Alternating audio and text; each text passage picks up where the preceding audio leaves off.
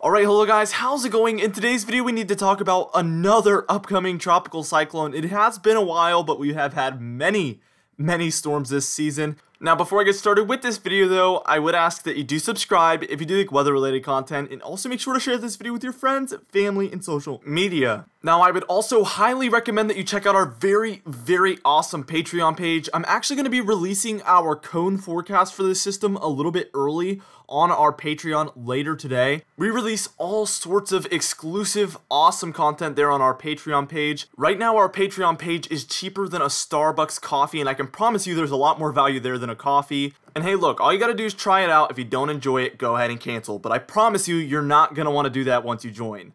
Alright, now for today's comment of the day, I want to know, how many more named storms do you think we're going to have this season? Do you think this one's going to become a named storm, and then do you think there will be none after? Or what do you think? Let me know in the comments down below, and I'll be picking one of those for tomorrow's video.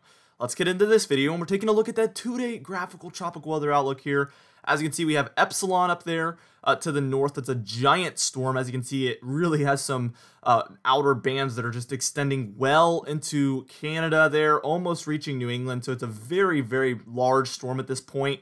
A hurricane. It was I believe a category 3 at one point. So very major storm there. But what our area of interest is actually that one down there in the Caribbean, where we have an 80% chance of development within the next 2 days, and it's going to be generally heading towards the Gulf Coast. We're going to need to watch this one closely. Now what we're going to do is we're going to move on here and move on to our 5-day graphical tropical weather outlook. We'll first off take a look at our Invest 95L, because that's what the Caribbean one is called. And then we'll take a look at the satellite imagery, and then eventually our model guidance.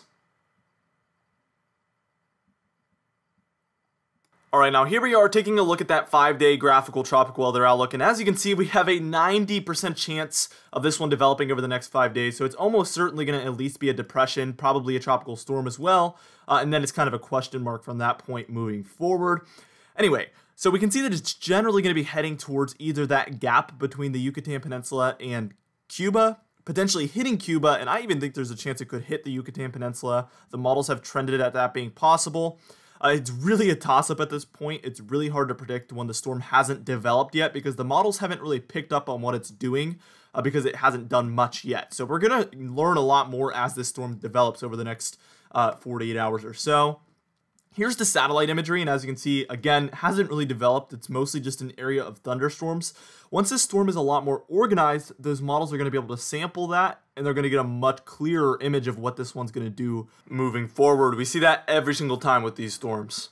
Alright, now briefly, let's take a look at that cone forecast for Epsilon real quick, and as you can see, it's going to weaken to a tropical storm by 2 a.m. on Sunday, and then from there, it's basically downhill for it. It's going to be generally heading out into the middle of the North Atlantic, and it's going to just fizzle out. So we have nothing to worry about. That's pretty much been the story with this one since the beginning. It's been kind of a fish storm overall. What we're going to do here is we're going to move on, and we're actually going to take a look at the spaghetti model guidance for our Invest 95L. According to all of the models, then the Gfs Ensemble Model, then the Canadian Ensemble Model, and then we'll even take a look at the intensity guidance, our European Ensemble Model, all sorts of exciting stuff coming up.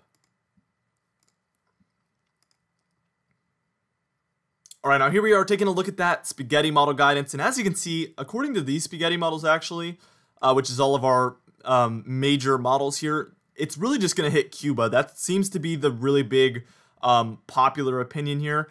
There is it kind of has a fork in the road where you see some of these options kind of take it towards Florida or even the East Coast. That's kind of interesting. And then some of them actually take it a lot further west and potentially impacting areas like maybe the panhandle of Florida, potentially Mississippi or Alabama, maybe even Louisiana. You'll see on our ensemble models that that's actually the more popular opinion according to them.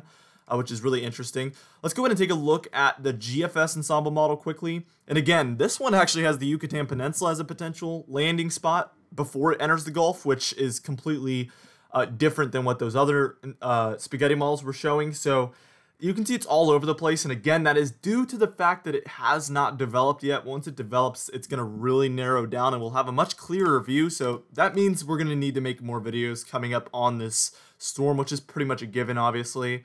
Here's our Canadian Ensemble Model, and really this one's showing the same thing. A lot of it shows Cuba, but there is a few that show the Yucatan Peninsula there. And then it really ranges from hitting Bahamas, Florida, possibly even Louisiana. So tons of options are on the table, and we really do not have a very narrow cone at all as far as what this one's going to do moving forward. Now what we're going to do is we're going to move on, and we're going to take a look at that Invest 95L model intensity guidance, so we can see how intense the models think this one's going to get. And then we're going to take a look at some model guidance on map. We're going to take a look at the low pressure location. We're going to take a look at the total winds potential, and then we're going to just close out the video.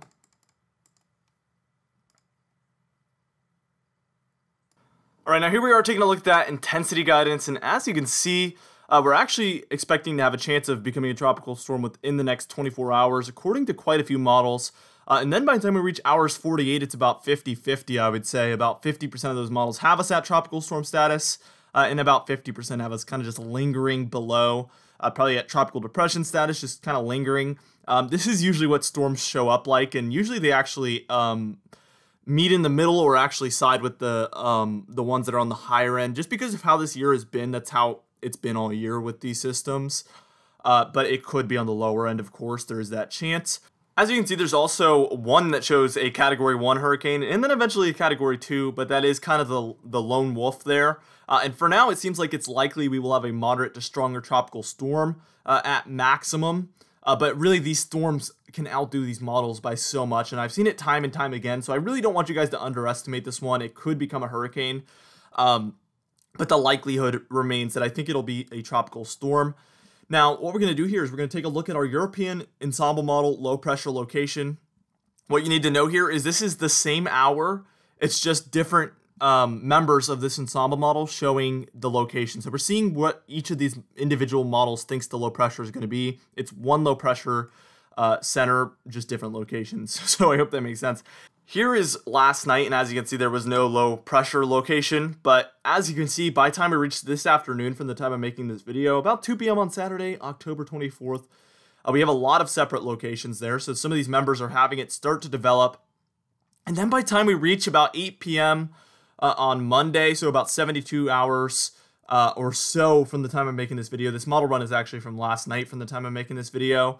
As you can see, there is a few that show it hitting Yucatan Peninsula, like I said.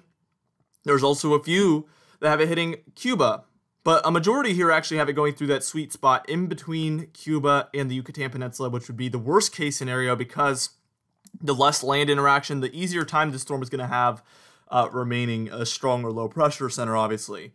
Eventually, it makes its way into the middle of the Gulf here, as you can see, by about the 8 a.m. hours on Wednesday, October 28th here, so about 4 days from now. And then finally, they eventually have it hitting Louisiana, actually. So this is kind of the outlier. Again, a lot of the models have, as we've seen throughout this video, have it much further east than that, potentially Florida or even east of Florida. So this one's kind of an outlier. The European model is a very good model, and it does have a track record of being good even when it is a lone wolf, of the other models kind of coming back to what the European model is showing. So I'm fairly confident that this one could be correct. But again, we need to watch it develop and then see what the models are showing, because they're going to get a lot more of a clearer view then. So probably within the next 48 hours, we should have a much better idea of what this one's going to do. Now what we're going to do here is we're going to move on to actually our HWRF model, which is a actual hurricane model. This one has done very good all year with especially the track, but also the intensity. So we're going to take a look at what that one has to say about winds, and then we'll close out the video.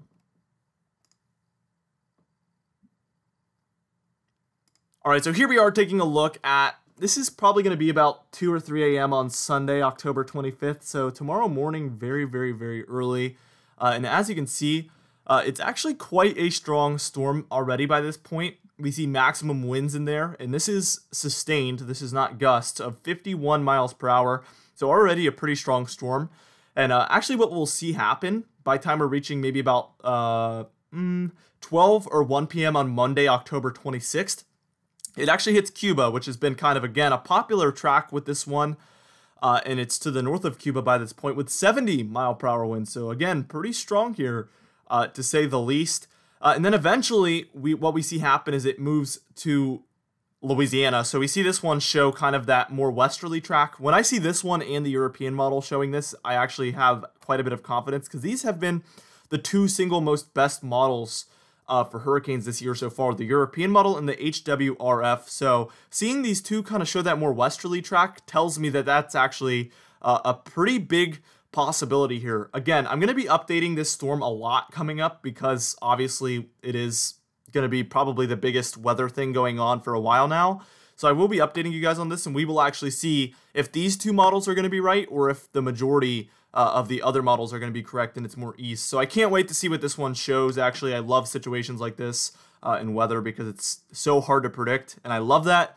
Anyway, for today's comment of the day, I asked you guys, what is the coldest temperature you've ever felt? And Denner Doherty, sorry if I'm saying your name wrong, said, end of January 2019 got down to -62 wind chill in west central Minnesota. And that just goes to show that the 2018 to 2019 winter was not warm and snowless everywhere, because actually we had a lot of cold air in that upper Midwest region, if I remember correctly. And this is actually a good example of that. Anyway, for today's Patron highlight of the day, again, we added so many more names. I'm glad you guys are really loving it. I'm getting tons of interaction with you guys, tons of comments, tons of likes, and even messages. I love messaging with you guys as well on the Patreon page. That's another thing. I love to interact with you guys because it's not so overwhelming because it's not too many, obviously, so I'm able to respond to all of those. That's great, obviously. Now, for today's Patron highlight of the day, I want to thank you all for supporting the channel, but especially our Diamond patrons. This is going to be a mouthful.